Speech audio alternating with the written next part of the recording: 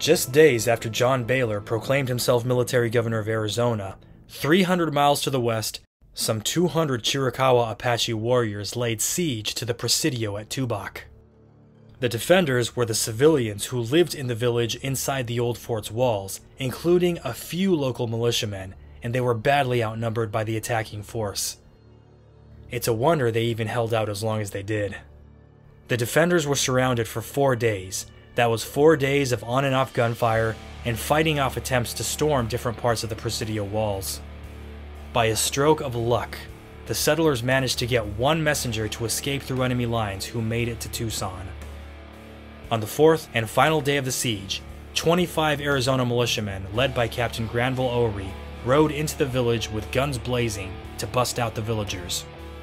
They even had a standard bearer waving the stars and bars from his horse as the troop made a dramatic entrance. Even with the reinforcements, the defenders were outnumbered and couldn't hope to make the Apache retreat, but they broke the siege and successfully evacuated the inhabitants of the village. The refugees and militiamen rode off like lightning to Tucson, leaving Tubac to be burned by the Chiricahua. Some of the survivors from the Siege of Tubac left Tucson 2 weeks later bound for Texas and were attacked again, this time by 100 Mimbreño Apache, who killed 4 settlers in the fighting, wounded several more, and stole 400 cattle and 900 sheep, which was an absurd amount of wealth in the desert frontier. A few days later, Captain Thomas Maston of the Arizona Guards Company led 35 militiamen on a surprise attack in the Florida mountains to take back the 1,300 head of livestock. They left behind 7 dead Apaches, and the militia took no casualties in this engagement.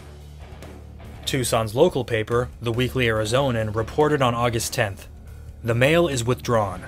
The soldiers are gone, and their garrisons burned to the ground. The miners murdered, and the mines abandoned. The stock raisers and farmers have abandoned their crops and herds to the Indian, and the population generally have fled, panic-struck and naked, in search of refuge.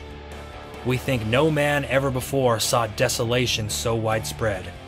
From end to end of the territory, except alone in Tucson and its immediate vicinity, there is not a human habitation. In this extremity, our only reliance is in God and ourselves. Pray, boys, but keep your powder dry."